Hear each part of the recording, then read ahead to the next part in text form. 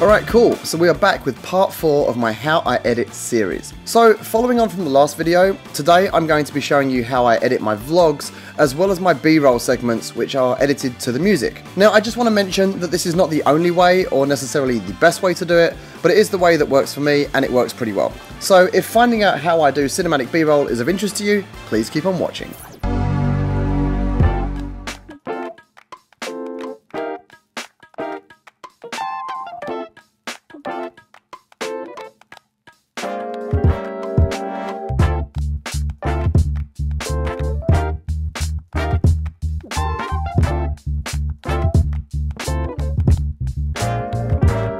Okay, so in this video we're going to discuss how I edit efficiently and also how music can play a really important part in your video production. So firstly, how I edit. Now I know this is not the actual way that most people would structure their workflow, but this is a workflow that I find works really well, and I find it gives me a really good motivation to finish the edit rather than give up midway. So the first thing we're going to do is make a new library. Now once we're here, we're going to make a new project within that library. And this is important because this is where you're going to set all of your key settings like format, resolution and frame rate. So we'll call this example video, and for the sake of this demonstration I'm going to do it at 1080p, which is 1920 by 1080. Now you've got the bare bones of Final Cut Pro and we need to drop some files in. Now usually the way to do that is to go File, Import. I don't particularly like to do that, I do this instead. So I'll go to my Finder and I'll grab my video files and I'm just going to drag them straight onto the timeline.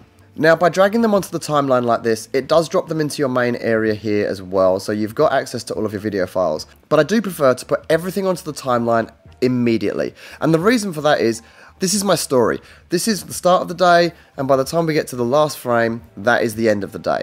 So if I can trim all of these bits along the way, I know that by the time I've got to my last video file, that should technically be an edited vlog. And that's the way I like to work. Now you can do it many other ways, but this is just the way that works for me. Now the next very important part when it comes to editing for me is the audio. Now I know that normally when you edit videos you say the word video, you think video, and you don't really give too much thought to the sound. But the sound is really what's going to help you edit nice and tightly and also make the story cohesive. So I would always recommend that you go up here and make your waveform pretty big. One of these two, and what that's going to do is it's going to make the waveform a lot bigger than the video. I don't think you need big thumbnails down here because you've got a big thumbnail up here. What you do need to be able to see is the waveforms, which are these bits here, and this is showing where the speech is or other noises in the video. But if I scroll to here, I can see that there's not much other than background noise going on until these peaks, and then you can see in the video that's where I'm talking. I find it very useful to use the audio as a reference more than the video. So if you look here, you can see there's a lot of background noise going on, there's not much happening, but as soon as I turn the camera around and start talking, you can see the audio peaks. So I know that I can edit from there, from this point here until this point here, and that's going to pretty much be the sentence that I've said. I can very easily discard all of this footage quickly without worrying that I'm losing anything, which is great because it means I don't need to watch it through. I can just find the peaks in the waveforms and roughly trim around that.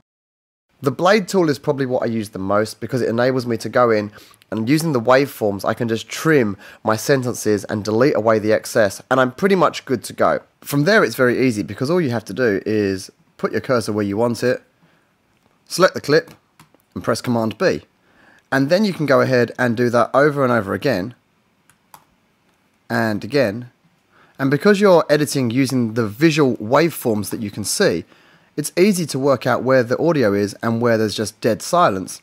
And from there you can just click and delete away. And once you've done that, you've pretty much got a nice tight edit of all of your audio with the video to match. Now ultimately you need to still go over and listen to everything back once just to make sure you haven't cut off any words or anything like that. But this is a really great way to get a good first pass at a real quick edit, and then all you need to do is listen through one more time and that should be enough to help you get a really tight edit on your vlog. Today's video is brought to you by Squarespace. Whether you need a domain, a website, or an online store, make it with Squarespace. It's an easy-to-use, all-in-one platform that never needs updating and just works great. Both Kane and I built our personal websites using Squarespace in well under a day each. And I added a full e-commerce store to my site in no time, thanks to the 24/7 live support. And it looks great both on a mobile and desktop. Keanu Reeves also built his website on Squarespace. Excellent! Anyone can really make a website with it. You just have to have your own content and you're ready to go. All you've got to do is head to squarespace.com/KANEANDPIA and you'll save 10% off your first purchase of a website or a domain. Whoa, whoa, whoa, it's Squarespace! I don't think we can use that. Now, moving on to B-roll. Filming cinematic B-roll is actually a lot easier than you'd expect. Firstly, grab your camera and make sure that you are shooting at 50 or 60 frames per second.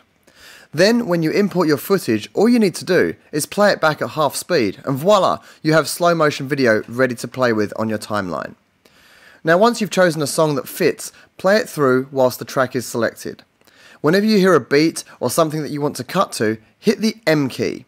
That'll drop a marker on the clip and make it really simple to edit to. Then, drag your video clips on top of the audio and just start cutting your clips to those audio markers.